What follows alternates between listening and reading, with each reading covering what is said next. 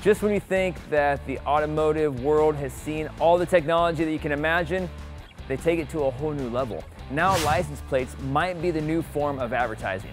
According to Media Post, license plates will display your number and information when you're driving your car, but they could turn into digital advertising billboards when the car is parked.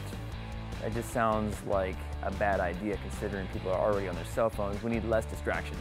The idea of the R plate is being presented at the Detroit Auto Show this week, and the company is called Reviver. They're partnering up with DMVs all across America to try to make this happen.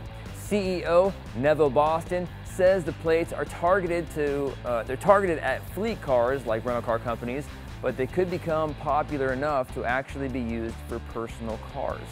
And that's kind of crazy. For example, Boston says in a Home Depot parking lot, you could send ads that speak to what's going on in the store. The R plates are the same size and have anti-reflective screens.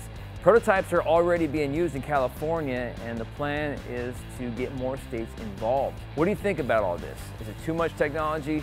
Is it a bad idea? Is it a good idea? Let us know in the comments.